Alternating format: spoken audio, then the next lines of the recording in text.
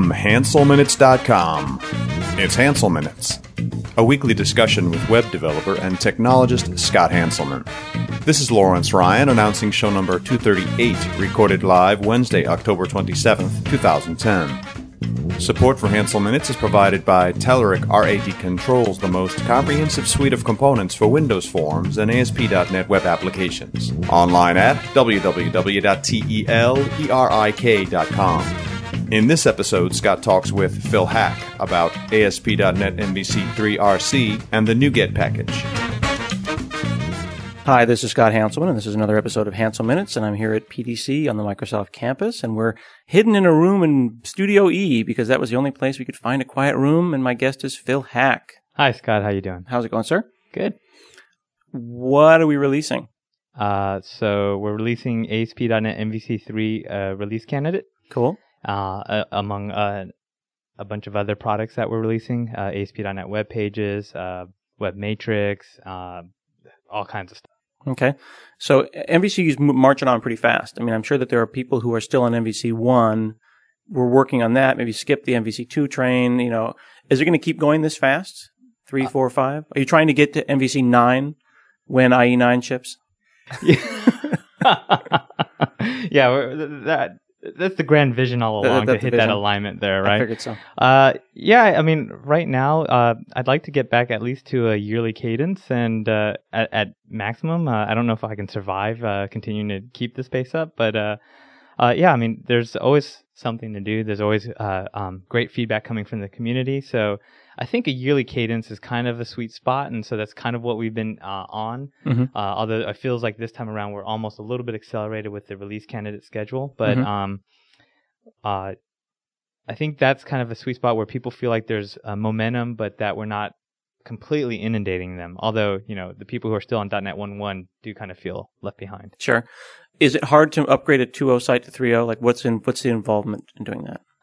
No, it's not going to be that hard. We'll have a tool like we did for upgrading MVC 1 to MVC 2. The question is really, do you want to upgrade to the new Vue engine, the Razor Vue engine? If you want to do that, then yeah, there's going to be a considerable amount of work to do.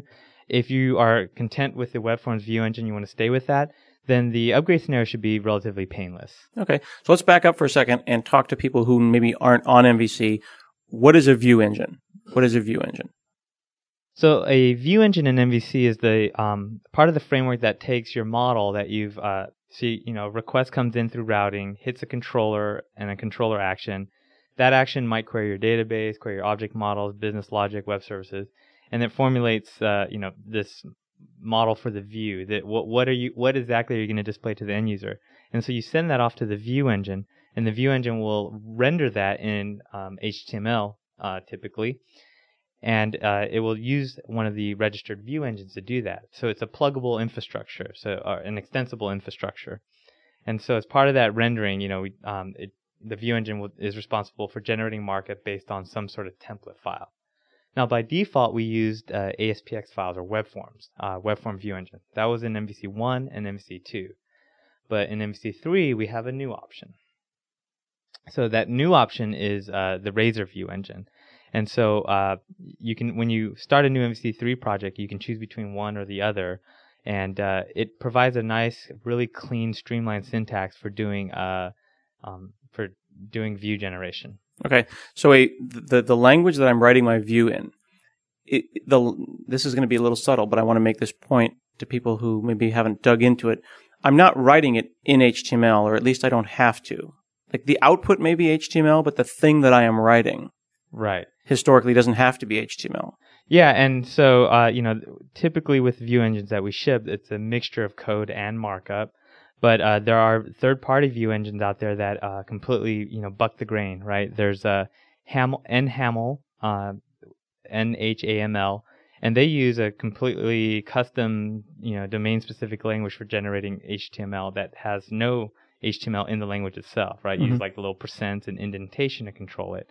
Other approaches use very declarative approaches. So the code you write doesn't have to be. But typically, like in the case of Razor, it's this mixture of C# or VB.NET code and HTML. And in ASP.NET, when I write this view, whether it be web forms or Razor or web forms on MVC, I'm writing this mixture of markup and HTML, markup rather in code, that gets compiled into some C#. Yeah. And then it is that compiled kind of intermediate file that then creates the HTML that I want to render. Yeah. So ASP.NET has this whole runtime compilation model, which sounds like an oxymoron, but it actually works. And so when you hit a page or a view the first time, the ASP.NET runtime will compile that. And if you go to the temporary internet files, and like one of the tricks you do is you put a compiler error in your view and then have debug on, and you can view where ASP.NET actually puts the source code file. So you can actually go there and you'll see the code, and it looks like a bunch of response.writes, maybe how you might have done it back in the classic ASP day or something. So you're saying that if I go and write my own page and I go HTML, bold, Scott, end bold, and then I do this trick to see the output, I'll see response.write, HTML, bold, Yep. Okay. Now, when you say web forms view engine, you're not literally meaning web forms in MVC. It's just the engine by which you do that compilation. Yeah, that's correct. So we went through a lot of iterations trying to name it, and so there's what we thought the technically correct name that no one would understand was, and then there's the What's that name? Well, all web pages in web forms are and all user controls, which you can also use in MVC as views, all derived from a common template control class. And so, like if we want to be technically accurate, we could say, well, it's a template control view engine. Yeah. Yeah, that would not go over well. Yeah, that wouldn't have won any awards. Not that web form view engine naming did either. But. What are some things that people don't like about the web forms view engine when they're writing MVC that would cause you to go and make something like Razor? So the web forms view engine is, there's a lot of extra you might call syntactic noise or cruft that goes in there. Code blocks are all delimited by a less than percent and percent greater than. Just to make sure, because not everyone who listens to the show speaks English as fast as we do, when you talk about syntactic cruft, you're talking about or syntactic noise. It's all the little things that are required because of historical reasons, like less than, percent, my code, percent, greater than, that you really just care about outputting my code. And here I have 4, 5, 6 extra characters. Yes. Along for the ride for no other reason than historical reasons. Yeah, a lot of that kind of thing. And also there's, the issue of like what the power of the view engine to express certain things. Like for example, let's say you want to write a method that returns a bit of HTML.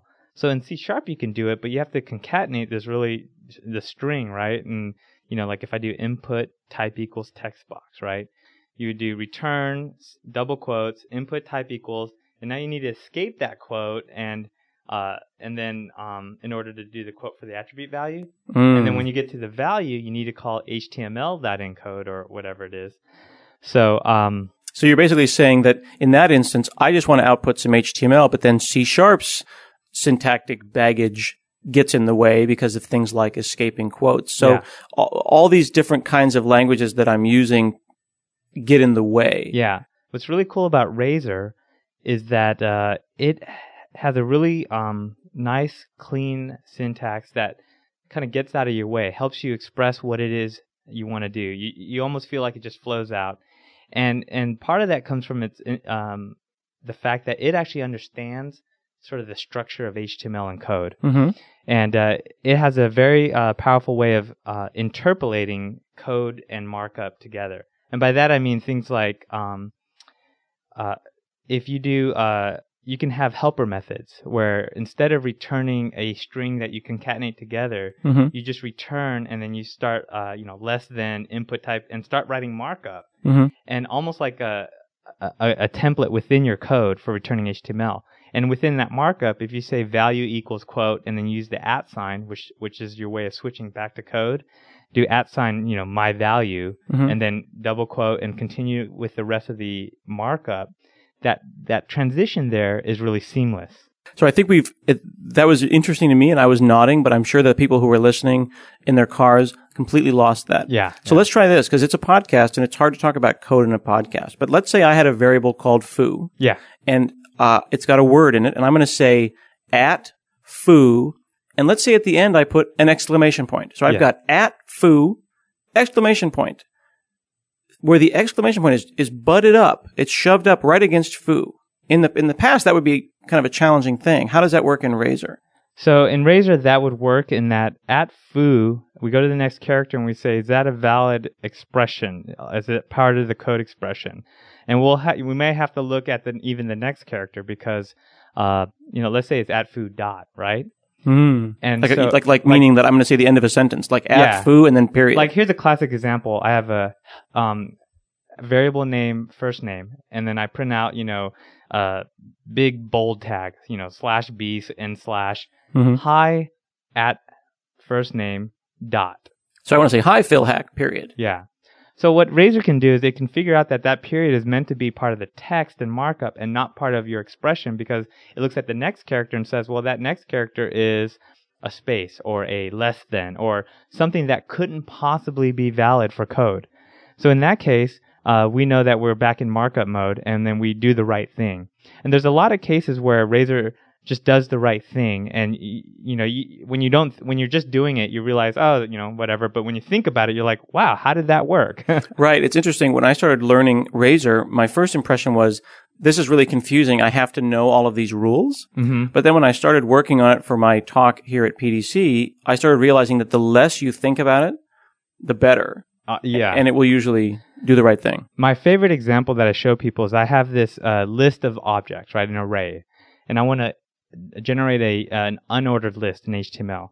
So with the web form view engine, you do less than % for each, var item in whatever, and then % close, and then, you do the li tags in the middle, and then you close. You have to right. So to translate that, you make a for loop, and you have your list item, but you're going in and out of code view and markup and code view and markup. Yeah, and around the for each block, you have to have code nuggets, and on the closing curly code brace, nuggets, is that what they're called? Yeah, less than % greater than. That's a code nugget. Code nugget, yeah.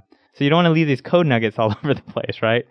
But then you need the code nugget just for the closing curly brace, right? You need for loop. Yeah, you need less than % curly brace and then % less. So you need 5 characters? Yeah, 5 non-space characters. Just to say, I'm done now. I'm done with this code block. And so this gets back to what I mentioned earlier about Razor being Razor understanding the structure of code and markup. Mm-hmm. So what you do in Razor is you do at for each var foo in whatever, open curly brace. Wait a second. So you say at, and you just start writing code. You just start writing code. There's no parentheses or brackets or anything to put around it. Exactly. You just start writing code.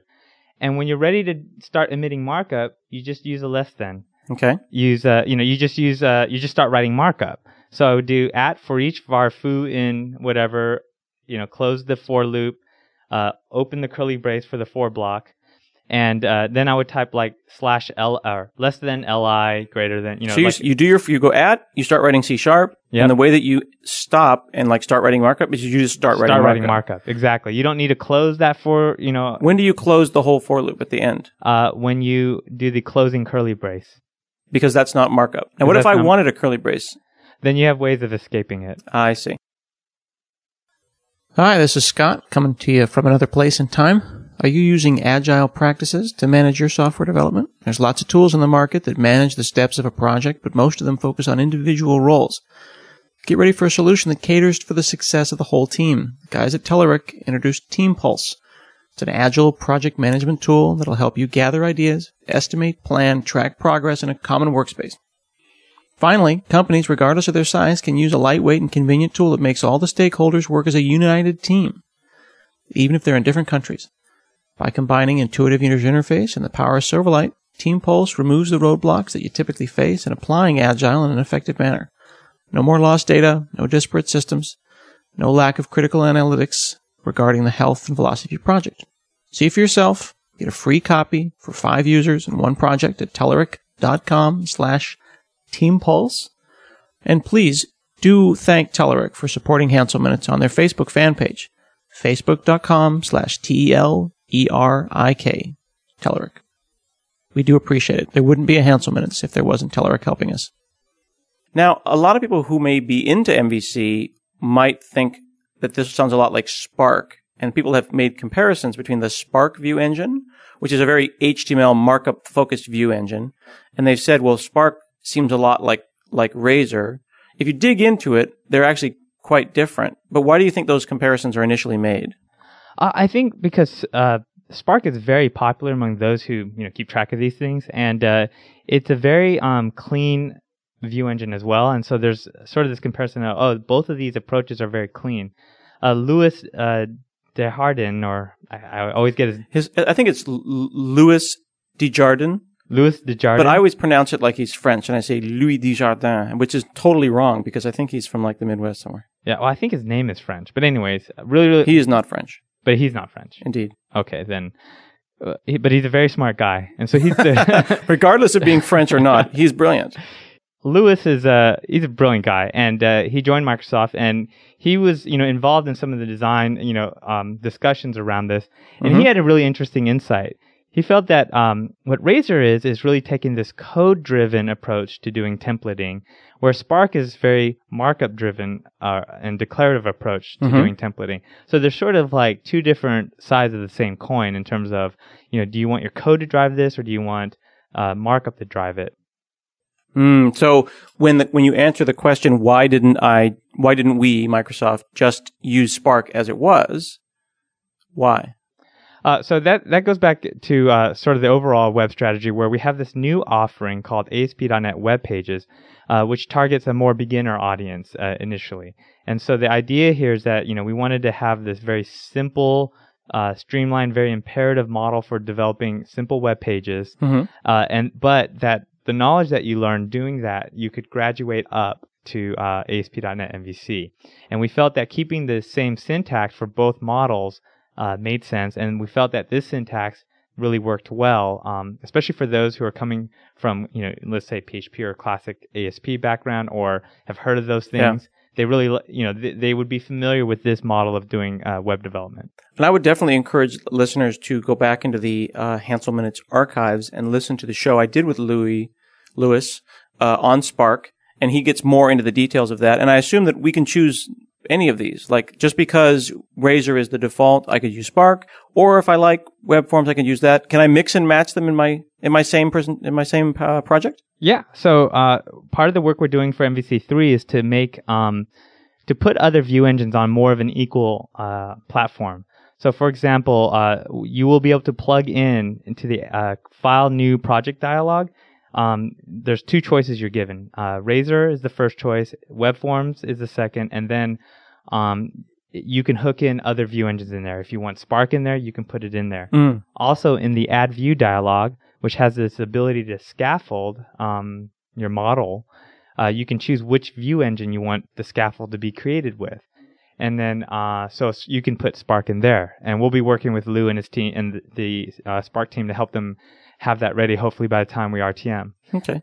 RTM released to manufacturing, or RTW released to web. RTM is kind of an anachronism for that. And then, so, and if you want to mix and match, you could have partial views, for example, in one view engine, but the main view in another. So if you were doing some kind of transition over from one view engine to another, and you just wanted to call this existing partial that was ASPX, that will just work. So it's really about picking the tool for the job. Like, I've even seen people take view engines and use them to render HTML email. Like, you might have an application that makes an email. Yeah. You could do all of your main pages in Razor, and you could say maybe Spark is more appropriate for your email generation or whatever. Yeah, and in fact, Razor is actually going to be very good for those kind of scenarios as well, because much like Spark, it's fully hostable. And by that I mean you can write a console app that makes use of Razor. And Andrew Nurse, the developer on Razor, has, I think, a really great blog post that he needs to update, but for the latest version. But I see. He has a blog post about how you could use a Razor template to generate something using a console app. Right. So not tied to web ASP.NET too tightly. In the past, Microsoft doesn't really make things that componenty, like just that scenario, like the idea that, I might want to do this outside. In kind of classic ASP.NET in the old days, it's not quite that componenty. Is that something that you are pushing as the feature PM, or is there like an idea virus that's finally reached inside of Microsoft that's saying, make stuff reusable? I think it's a little bit of both. I'd like to take credit for all of that, but I think that idea was already there. I think that idea had kind of started to take hold, and I think that's why people like me were brought in to kind of perpetuate that idea, right? Mm-hmm. And to push for that. The ability, and a lot of that is driven by simple little things like we want people to be able to write unit tests of their code, right? Just like, values. You're expressing a value. Like, as a team, we value these things. We value this. Our customers value TDD, and they want to be able to do it without too much friction, right? So when you have those values, then these things kind of fall out of it, right? Well, I can't write a unit test of my view code if my view code has these deep hooks into the runtime that have to be present in order for that code to even run. And that's the situation you find yourself in with, web form view engines, unfortunately, for legacy reasons. And so with Razor, though, we don't have that legacy baggage, as much of that legacy baggage. So we can take a look and say, well, can we make this more of a library that's callable from any context rather than having this deep coupling between ASP.NET and Razor? So switching gears a little bit, speaking of reuse, I'm thinking the previously what was called the NuPack project and has now been renamed to NuGet. Mm-hmm. NuGet, and we'll hopefully have all that updated at NuGet.org, and that'll redirect you to all the appropriate places. Yep. Is shipping in MVC or? So NuGet is really interesting in terms of how it's shipping. It will be included as part of MVC3 in the sense that when you install ASP.NET MVC3, you will have NuPack installed. NuGet. You got me. See? I gotcha. Yeah. We had to rename it because there's a group at Caltech that has a nucleic acid package. And while we didn't think that they really conflicted, they do conflict because they're both software packages, and they made a very kind request. And we were, since this is the beginning of something, the Outer Curve Foundation that owns the NuPack name said, let's switch that over. Yeah. So to provide context for those who don't know, what the heck is that's a good point. What are we talking about? The Outer Curve Foundation. Yeah. It's not the Outer Space Foundation. Yeah. So there's a bunch of weird naming stuff going on. I always thought Codeplex.com was where you put your source, and Codeplex.org for organization is the organization. I thought that was crystal clear. Apparently, I'm the only guy who thinks that's crystal clear, that using a top-level domain is reasonable. You can't see this, but I'm shaking my head. Yeah, I know. So Codeplex.org, the foundation for open source, which has not a Microsoft thing, it's a separate organization, renamed themselves to the Outer Curve Foundation. Outer Curve. Say what you like about the name, that's what they renamed. Yep. Coincidentally, at this in a similar time frame, within a couple of weeks, the guys at Caltech were like, "Hey, we have a thing called NuPack. We've had it for 5 or 6 years. I know you think it doesn't conflict. We think it does." And then we had just started NuPack, the package management system. We said, "Well, we'll change it." Did a bunch of votes. A lot of different names went by, and we changed it to NuGet. NuGet. Yep. And what's great about NuGet that's really, I think, interesting is that NuGet is a fully open source project. We assigned it over to the Outer Curve Foundation, and that means we can accept contributions. So unlike, ASP.NET MVC, which, we can't accept contributions, code contributions from people yet. But with NuPack, NuGet, this is going to take me a little while. It's going to take you a long time. I know. I wanted to call it like PhilGet or HackPack. I like TackPack. HackPack. Yeah. Some people said a GooPack. GooPack? Yeah. Yeah. Because that's the legend, that anything that we release, Scott Goo wrote on an airplane the day before. But I pointed out it sounds like Goop. GoopPack? No. Okay, so NuGet is an open source project. Open source project. We accept contributions from the community. And have we already? Yes, we have. Oh, and core features as well. So we've had real features implemented that will ship. And here's the best part. Will ship within Visual Studio at some point. That's cool. Yeah, it's interesting. I upgraded to a new build last night and noticed that one of the main dialog boxes, like, a whole feature within tools options inside of Visual Studio had changed. So I chatted one of the guys who is a Microsoft developer working on the project and congratulated him. And he said, no, a guy in the community did all that. Yeah. And that's going to take a while getting used to. Yeah. I know that Microsoft is a little bit late to the open source game, but I hope that this is going to represent a whole new opening of open source, at Microsoft. Yeah. There are those who will criticize, Microsoft's coming really late to the open source game, but at the same time, it is Microsoft, and the fact that they're coming at all is, I think, a good thing, and the fact that we're pushing it forward. I mean, when I joined, almost nothing was open source at Microsoft. Did we join at the same time? Yeah, roughly. Yeah, you were 3 months. I'm 3 years. I'm 3 years this month. So I was 3 years in October. Wait a second. You're more than 3 years. I was 3 years October 15th. You're right. I joined. So you're 3 years last week, and I joined in like July. Yeah. So I'm 3 years and some change. Yep. Okay, yeah. And we're trying to turn this giant battleship around, as long as with other people like Glenn Block and Garrett Serac and lots of different people, but we're all little people. Yeah. Trying to turn this thing around. And it's I think what really helps is that we have a big gun, who's interested in seeing this happen. And right. More and more bosses, at least within our division, get it. Yeah. Like before, it's like just the lowly people, and then it's the general manager, and then it's the vice president, and you just spread that idea virus around. And now that we've got what we call at Microsoft air cover, right? Air cover means that someone who's really high up at the company thinks what you're doing is a good idea. Now that we all have air cover, I hope that we see more open source. Yep. Yeah, and I think NuGet really fits well into this movement. And what NuGet does is, let's say I have I'm developing a project, a web application, and I want to get a really cool library I heard about. Elma is one example. Right. Error logging modules and handlers. Yeah. Elma. Very, very creatively named. Mm-hmm. And so there's a lot of steps just to incorporate that library into my project. I need to put it in some folder. I need to find it, download it. If I download it with IE or Chrome, unblock it. Put the DLL in a known location, add a project reference to that. And if I'm a web app, I need to add some config sections to my web.config file. For a library like Fluent and Hibernate, there's even more steps where Fluent and Hibernate itself has dependencies on other libraries, which may themselves have dependencies. So you have to track all these dependencies, and then you run into the situation where that I run to working on an open source project called Subtext, where now that I'm using 15 of these third-party open source libraries, and I'm ready to release the next version of my project.